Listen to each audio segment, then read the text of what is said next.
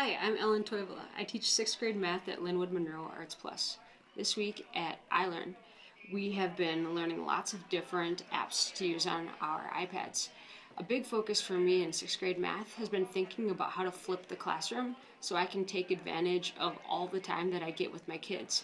Instead of spending lots of time teaching new concepts, I can use the iPad as a tool so the kids can learn how to do the math on their own, also instilling a growth mindset in the kids. So here's my regular 6th grade math course. If we click on it, it'll open up. And I have it separated by chapters. So the first chapter I'm going to teach is chapter 3, decimals. I have it set up by days. This corresponds to section 3.1, comparing and ordering decimals. If I click in here, there are 2 assignments for the kids to do.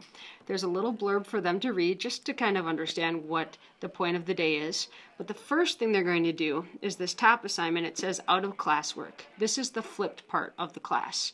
They need to do this at home. If you click this link, it'll go right to my book that I put together using iBook Author. There's a little bit of a title page, but then the next page is the textbook that I want them to read. And it's only one page, and it really focuses on one thing that I want the kids to take out of their studies.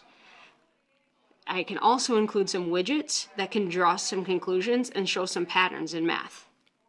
The next page is where more of the flipping happens. I've embedded some videos so the kids can have their own private teacher. Let's compare 9.97 to 9.798. Each video is really short. This video is 4 minutes, and I think this video is 2 minutes. At the same time, I'm going to have some Avid notes on the side. So for the first chapter, the kids can see how to take Avid notes from these videos. Altogether, I'm hoping the kids spend maybe 10 minutes, possibly 15 minutes on their homework. At the end, there's a stop and check portion. This is a quiz that's just for the kids. It doesn't get connected back to their grades at all. They answer to the best of their ability, and then it'll tell them if they're right or not. At the top I wrote, if there's something wrong, just go back and recheck the videos. So they're not getting penalized for getting them wrong. Instead, there's that growth mindset. It's more important that they understand. And if the video is just 4 minutes long, they're much more likely to go back and rewatch. After they've finished and they've taken their notes, they're done with their homework for the night.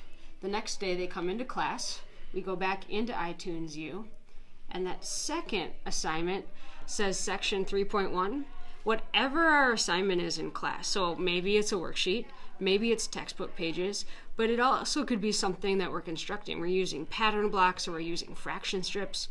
They could take a picture of their work in class and then they can upload it back here so I can have that understanding of what they know. So I'm really looking forward to flipping this year. It looks like it's going to be a great thing to do with our iPads.